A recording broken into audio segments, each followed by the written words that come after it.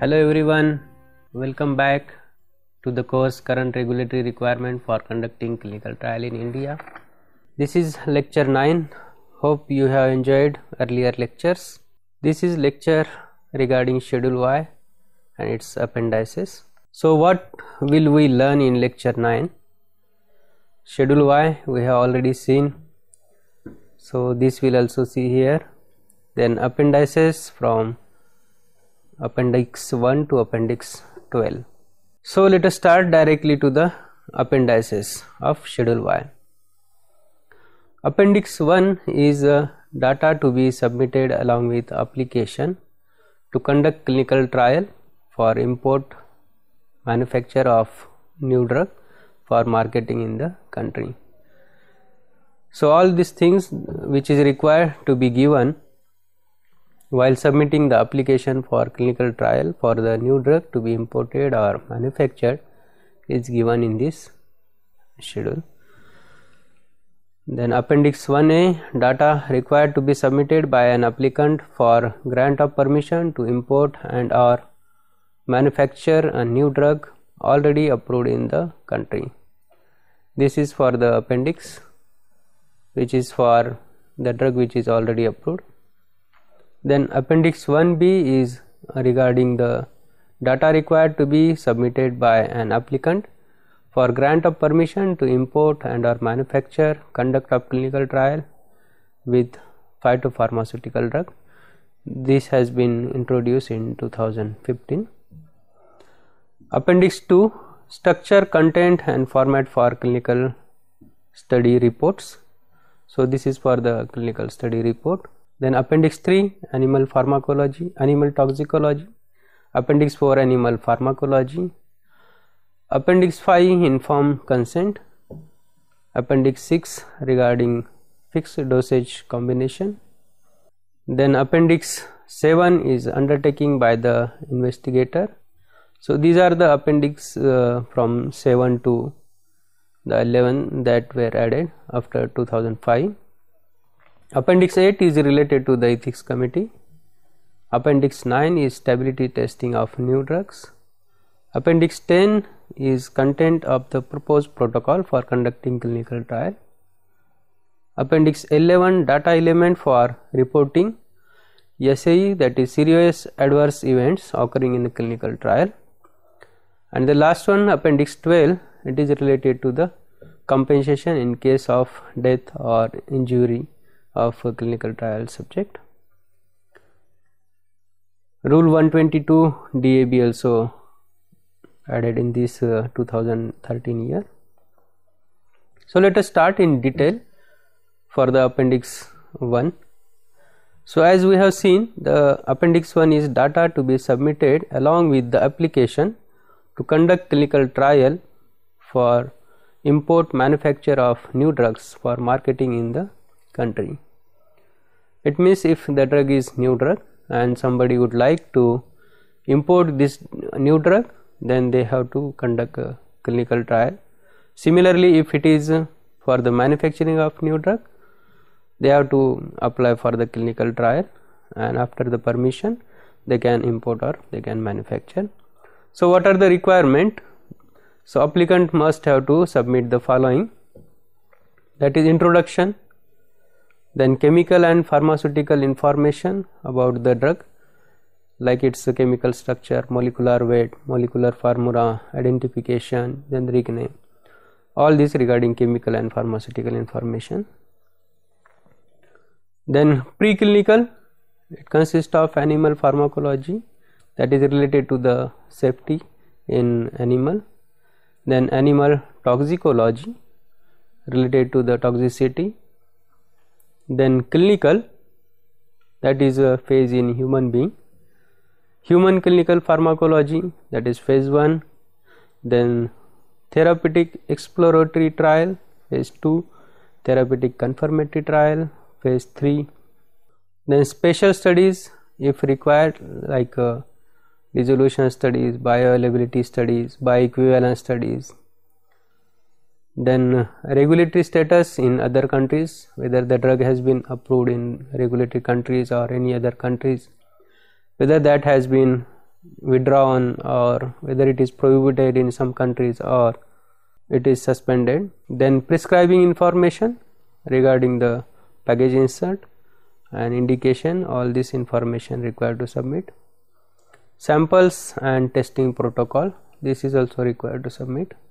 Appendix 1A, it is data required to be submitted by an applicant for grant of permission to import and or manufacture a new drug already approved in the country. It is also same for the import and manufacture of new drug, provided that the drug is approved in the country and somebody would like to manufacture this new drug with new dosage form or strength indication. Means if the drug is already approved and subsequently the applicant has applied same or different, then what are the data required to be submitted, that is given in the appendix 1A. So again, introduction, then brief description of the drug and the therapeutic class to which it belongs, chemical and pharmaceutical information, then marketing information, special studies conducted with the approval of licensing authority. So in this appendix, the preclinical data is not there. Now let us see appendix 1B. This has been added lately in 2015 and this is regarding the phytopharmaceutical drug. Data required to be submitted along with the application to conduct clinical trial or import and or manufacture a phytopharmaceutical drug. Actually this appendix 1B, it has been divided in two parts. Part 1 consists of data to be submitted by the applicant, wherein a brief description of phytopharmaceutical drug like its botanical name, route of administration, dosage, therapeutic class, indication, claim, then information on the plant, product, published literature if any available, scientific report, then its a side effect, contraindication, method, any reported manufacturing process, all this to be submitted. Then human or clinical pharmacological information, published scientific reports, monograph if any available. Then part 2 consists of data generated by the applicant.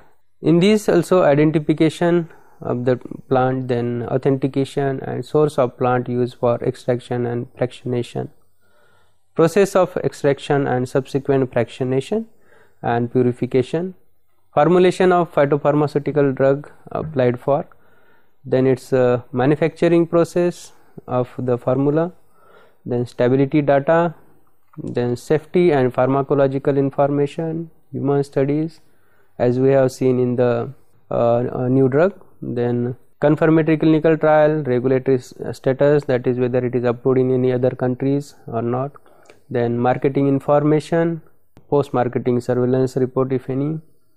Now coming to the next slide, that is appendix 2, it is a structure, content and format for clinical study report. So after completion of the study, the report has to be submitted to the licensing authority for its verification, and the content and format is given in this appendix 2. So according to this appendix 2, what should be the content? So first the title page should be there, then a study synopsis should be there, consists of 1 to 2 pages, briefing about all the studies, then statement of compliance with the guidelines for clinical trial on pharmaceutical product in India, then whatever the abbreviation, for example BAB, bioavailability, bioequivalence, CT, clinical trial, whatever the abbreviations used, the meaning of that abbreviation and definitions, table of contents, any table of content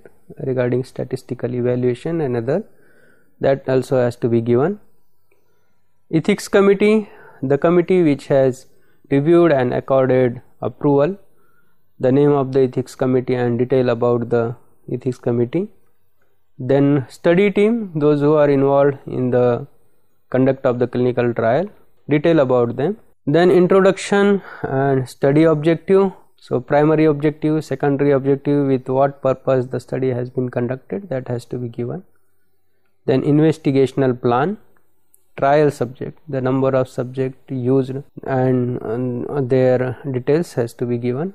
then the procedure applied for the efficacy evaluation, safety evaluation, discussion and overall conclusion. So after completion of the study, the discussion conducted by the study team and what is their inference or conclusion, that also has to be given. Then list of references which are used during the study and the appendices that has to be given.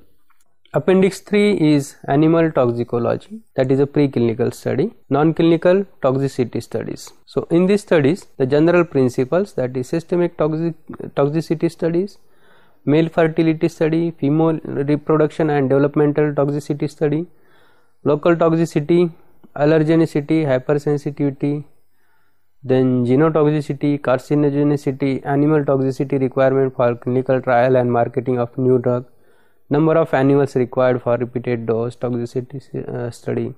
All this is given here, the number of animal, the number of animal species, so that is also mentioned here. Then laboratory parameters to be included in toxicity study. So which are the parameters while conducting preclinical study to be considered, that have been also given. The animal studies to be conducted in an accredited laboratory. The animal study, we have seen in the history that from the 2005 the GLP made mandatory, and again the lab should be accredited. When the safety pharmacology studies are part of toxicology study, this study should also be conducted in an accredited laboratory. Appendix 4 is animal pharmacology. So this is regarding the safety of the drug. In the general principle, it is given the specific pharmacological actions, then general pharmacological actions, follow-up and supplemental safety pharmacology study, condition under which safety pharmacology studies are not necessary, timing of safety pharmacology studies in relation to clinical development, then whether the GLP was there or not, application of GLP. The animal studies be conducted in accredited laboratory, we have seen it. Where the safety pharmacology studies are part of toxicology studies, this study should also be conducted in an accredited lab. Appendix 5 is regarding the informed consent. So actually this informed consent is also called as an informed consent documents. So first is the patient information sheet, the data to be provided to the patients or subject, and next is the information confirmation sheet or consent sheet where the subject has to sign. So informed consent, let us see the checklist for study subjects, informed consent document. So here the essential elements are given. The first is statement that the study involves research and explanation of the purpose of the research. So the first and very important thing, that they have to disclose that the study is only for the research purpose and not for any other purpose. Then expected duration of the subject's participation, whatever the time is required for the study, for example 1 week, 1 month, that has to be disclosed. Then description of the procedure to be followed, including all invasive procedures, whatever the description of the procedure, what they are going to do, whether it is a parenteral injections or tablet they are going to give, the blood sampling procedure, they have to mention. Description of any reasonable foreseeable risk or discomfort to the subject. If any risk is there, then that has to be described there. Description of any benefit to the subject or other reasonably expected from research. If no benefit is expected, subject should be made aware of this. So whatever the benefit, whatever the risk, that has to be disclosed. Disclosure of specific appropriate alternative procedure or therapies available to the subject. If this therapy fail, then what are the other alternative measures, that also has to be disclosed. Statement describing the extent to which confidentiality of record identifying the subjects will be maintained and who will have access to the subject medical record. Then trial treatment schedule and probability for random assignment to each treatment if the trial is a randomized trial. Then compensation and treatment available to the subject in the event of trial related injury. So the patient has to be make aware that he will get a compensation in case of any injury or death during the clinical trial. An explanation about whom to contact for the trial related queries, right of subject and in the event of any injury. So in case of injury or SAE, to whom he has to contact, the telephone number, email, fax number, everything they have to mention. The anticipated prorated payment, if any, to the subject for participating in the trial. Subject responsibility on participation in the trial. So what are the responsibilities of that subject, that has also mentioned. Statement that participation is voluntary, that the subject can withdraw from the study at any time, and that refusal to participate will not involve any penalty or loss of benefit to which the subject is otherwise entitled. So the subjects, they should have to make clear that the participation is fully voluntary, there is no binding, and they can withdraw at any point in the study. Any other permission or any other pertinent information required to be given to the subject, that has to be mentioned. Then AV recording of the informed consent procedure in case of vulnerable subject in clinical trial for new chemical entity. So that also has to be mentioned, that they are going to have the AV recording. In case of clinical trial of anti-HIV and anti-leprosy only, audio recording is required. So these are some essential elements enlisted here. The purpose of research, then expected duration, foreseeable risk, benefit, alternative procedure, confidentiality, compensation, then to whom to contact, then voluntary participation, subject responsibility, and the ICF to be in vernacular language.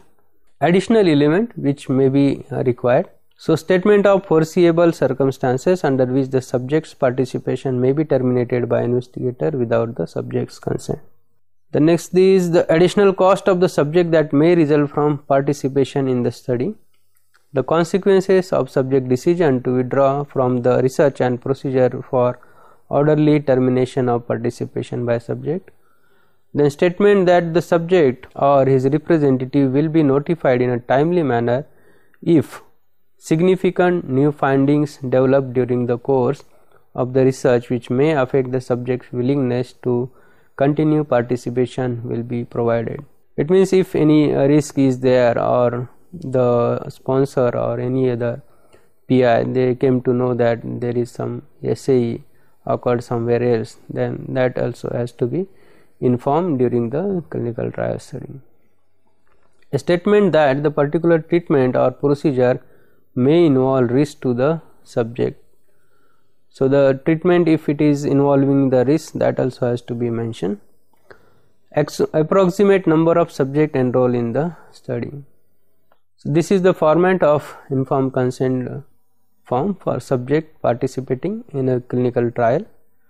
So this is a template provided wherein the subject has to tick mark that he has read and understood all the conditions, and he is participating voluntary, and for that he is giving the signing. He has to tick mark in the box and has to give the initials for every elements given here, and below you can see the name of participant, or then he has to write his name, signature along with the date when he has enrolled. So all the details he has to fill and give to the PI.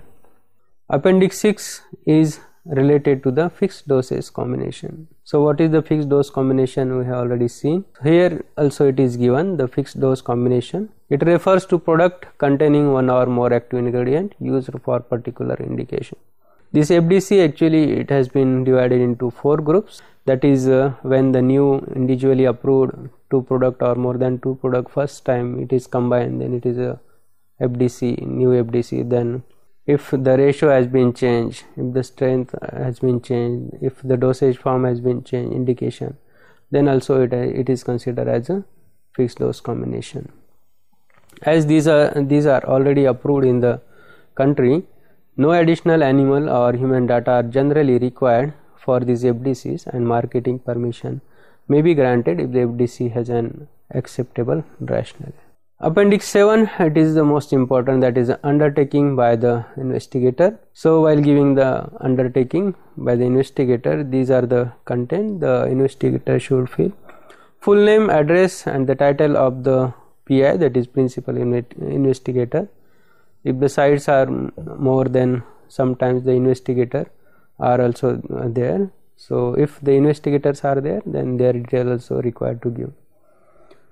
Name and address of the medical college, hospital or other facility where the clinical trial will be conducted.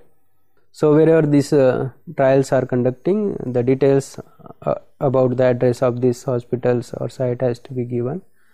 Then education, training, experience of the PI, investigators involved and the other members, that detail also has to be given. Name and address of all clinical laboratory facilities to be used in the study. Whatever the laboratories they are using for testing and analysis of the sample, the details of this laboratory has to be given. Name and address of the ethics committee. So the ethics committee which is responsible for giving the approval, detail about that ethics committee, whether it is institutional, independent, its address, composition, quorum, all the things regarding ethics committee has to be mentioned. The name of the other members of the research team as already mentioned. Protocol title and study number. So under the undertaking by investigator, again here required to give the protocol title and study number, that which study he is going to monitor or conduct.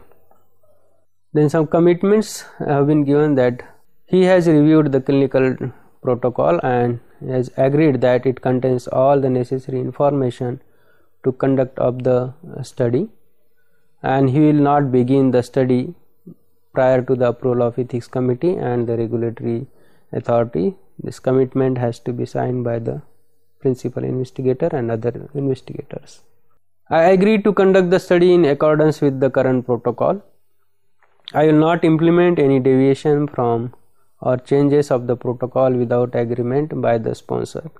So he has to give in written that he will follow the approved protocol, and if any changes are then he will take the permission from the ethics committee and from the licensing authority. Then he has to agree to personally conduct and supervise the clinical trial at his site.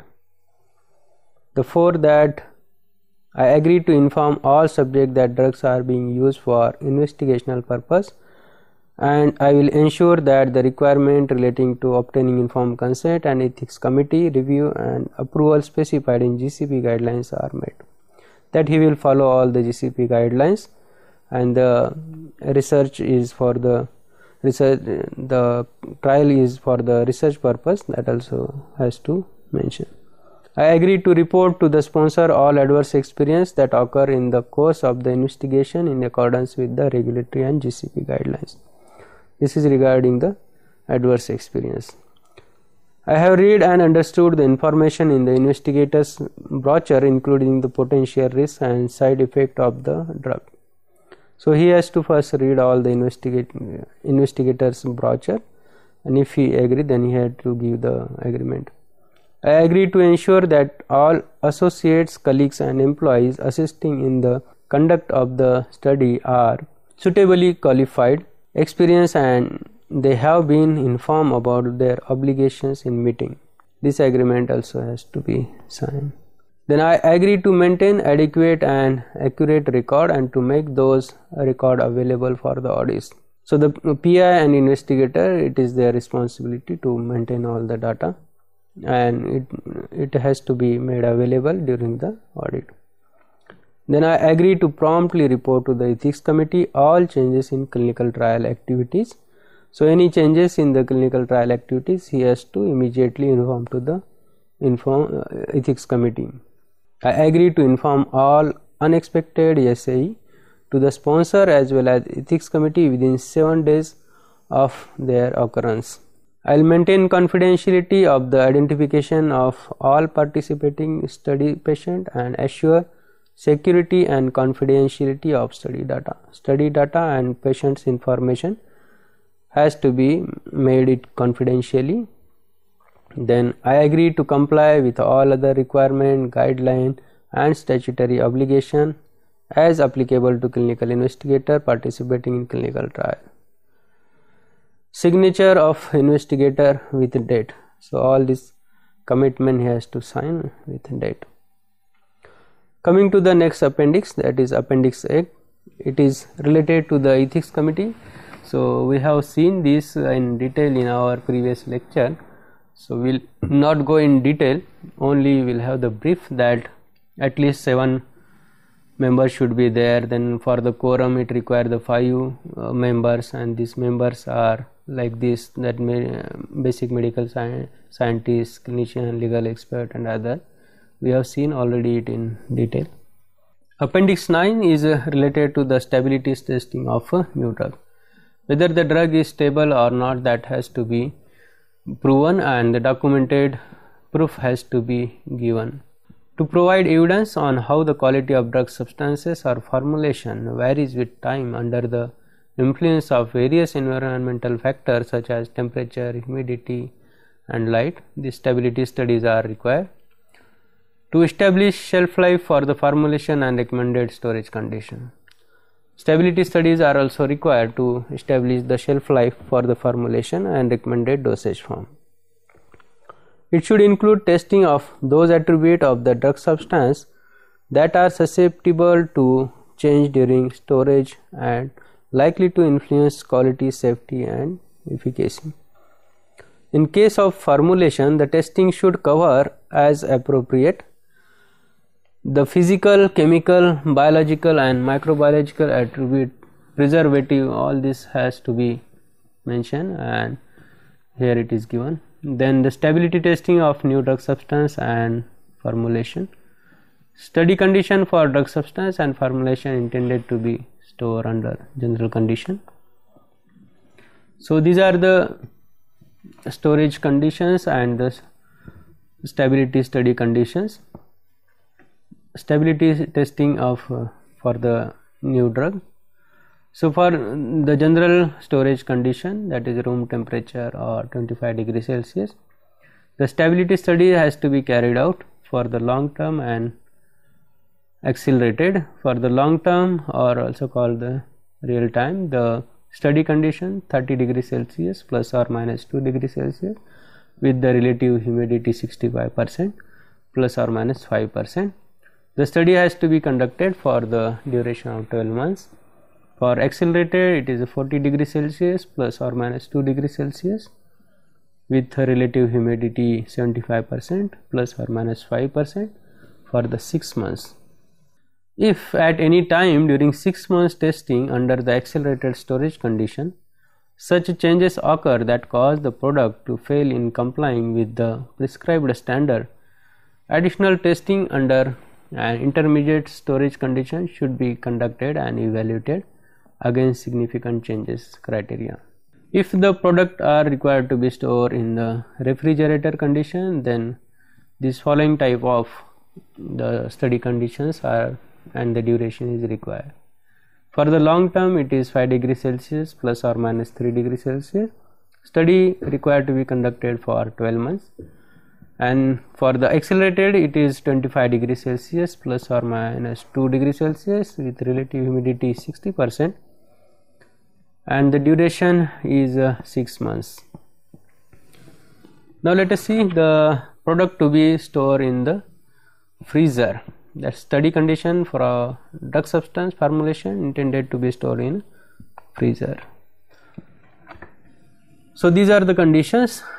In this case, only long term study has to be conducted. Minus 20 degrees Celsius plus or minus 5 degrees Celsius for 12 months. Drug substances intended for storage below minus 20 degrees Celsius shall be treated on case by case basis. Stability testing of the formulation after constitution or dilution, if applicable, should be conducted to provide information for the labeling on the preparation. If the preparation is lyophilized preparation and dilution is required, then after dilution how much is the stability shelf life, that also has to be mentioned. This testing should be performed on the constituted or diluted product through the proposed in-house period. Coming to the next slide, that is appendix 10. It is regarding content of the proposed protocol for conducting clinical trial.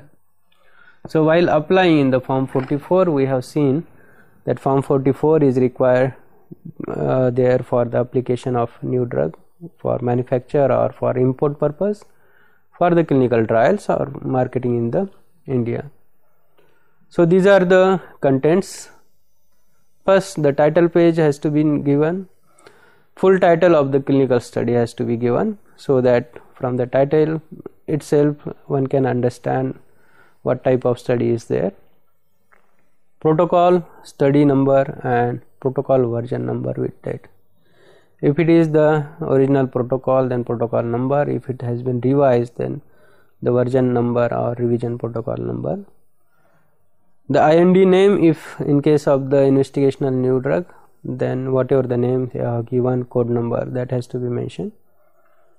Number of the investigational drug, complete name and address of the sponsor and the CRO. So who is the sponsor and where from he is getting done the clinical trial, that is the CRO, that also required to be. Number of investigators involved in the study. So details about the number of investigator and their name, address, everything has to be given. Table of content, a complete table of content including list of all appendices. If the appendices are attached, then list of the all appendices, the table has to be given. Study rationale, then study objective, all the objective of the study, that is primary, secondary, whether it is for safety purpose, whether it is for efficacy purpose, or to see the adverse reaction, that study objective has to be given. Then study design, like a double blinded study or open label study, randomization is there or not, crossover, all this sequence, treatment period, this should be given in the study design. Then study population, the number of subjects required to be enrolled in the study at the investigative site and by all site, along with brief description of nature of subject population required is also required to be mentioned. Subject eligibility, that is inclusion criteria and exclusion criteria. Those subjects which are to be included, what should be the criteria for their inclusion and what should be the criteria for the exclusion, that is also has to be given. Study assessment plan, procedure and methods to be described in detail. Study conduct, stating the type of study activities that would be included in this section would be medical history, type of physical examination, blood or urine testing, then ECG diagnostic testing such as pulmonary function test, symptoms measurement, dispensation and retrieval of medication, subject cohort assignment, AE review, etc. has to be given. Then whatever the study treatment, that also required to give. Then adverse event, description of expected adverse event should be given. So whatever the available knowledge for the adverse event, that also has to be mentioned. Procedure used to evaluate an adverse event should be described. Whatever the procedure the CRO is following as per the protocol, that has to be mentioned. Ethical consideration, so the summary of the ethical consideration required to be given, like a risk benefit assessment, how they have calculated, then ethics committee review and its communication, then informed consent processes, how the SOP for that. Then statement of subject confidentiality, including ownership of data and coding procedure, that they will maintain the confidentiality. What is the procedure to maintain the confidentiality, that also has to be given. Study monitoring and supervision, so how they are going to monitor the study, who will be the responsible, how they are going to supervise the study, the detailed procedure. Then investigational product management, so whatever the product they are going to use in the study, so how they are going to store that product, what is the stability of that product, who is the responsible to dispense that product. So whatever the management is there, they have to give. Then data analysis, undertaking by the investigator we have seen in appendix 7. So undertaking by the investigator, whatever whosoever investigator involved, they have to give the signed undertaking. Then appendices provide a study synopsis, copies of the informed consent document. Informed consent document, as I have said, is in two-part: patient information sheet, the information to be conveyed to the patient, and informed consent form that if he agree then he has to sign. CRF and other data, case record form and other data collection form, summary of relevant preclinical safety information, any other document reference in the clinical protocol. So here it is briefly given the content of this appendix A, that is title page, table of comments and other things. Appendix 11 is the data element for reporting SAE occurring in clinical trial. So this is regarding the patient details, suspected drugs, other treatment, to provide the same information for concomitant drug including non-prescription drug, then details of suspected AE, outcome, details about the investigator. The next is the appendix 12, compensation in case of injury or death during clinical trial. So this is related to the compensation in case of the clinical trial. In the case of an injury occurring to the clinical trial subject, he or she shall be given free medical management as long as required. In case the injury occurring to the trial subject is related to the clinical trial, such subject shall also be entitled for financial compensation as per the order of the licensing authority, that is a Drug Controller General of India, we also call the CLA, will be over and above any expense incurred on the medical management of the subject. In the case of clinical trial related death of the subject, his or her nominee would be entitled for financial compensation as per the order of the licensing authority defined under clause B of Rule 21, and the financial compensation will be over and above any expense incurred in the medical management of the trial. The financial compensation for clinical trial related injury or death could be in the form of payment for medical management, then financial compensation for trial related injury, financial compensation to nominees of the trial subject in case of death, financial compensation for the child injured in utero because of the participation of parent in clinical trial. The sponsor or his representative, whosoever had obtained permission from the licensing authority for conduct of the clinical trial, shall provide financial compensation if the injury or death has occurred because of any or of the following reasons. The reasons are given here below: adverse effect of investigational product, any clinical trial procedure involved in the study, then if there is a violation of the approved protocol, if the protocol has been approved and the PI has not followed the conditions stipulated therein, scientific misconduct of the protocol, or any negligency by the sponsor or his representative or the investigator, failure of investigational product to provide intended therapeutic effect, use of placebo in placebo controlled trial, if any adverse effect due to the concomitant medication, if any other medication has been used and due to which the adverse effect or SAE occurred, but this is excluding standard care necessitated as part of approved protocol. Injury to the child in utero because of the participation of parent in clinical trial, procedure for payment of financial compensation has to be given. So these all are the appendices given in the Schedule Y we have seen. Now let us have a quick challenge for you by giving the question as usual. So have the first question: how many appendices are there in Schedule Y? So there are 12 appendices including Appendix 1A and 1B. The next question: when was phytopharmaceutical drug Appendix 1B introduced under Schedule Y? So it was introduced via GSR 918 on 30th November 2015. Next question: under which rule and appendix the compensation in case of injury or death during clinical trial is included? So this is Rule 122 DAB and Appendix 12 related to the compensation. in which case AV recording should be done for informed consent. So the answer for this is vulnerable subjects, wherein AV recording is required. The last question, what is Appendix 5? This is very important appendix. So the Appendix 5 is related to the informed consent document.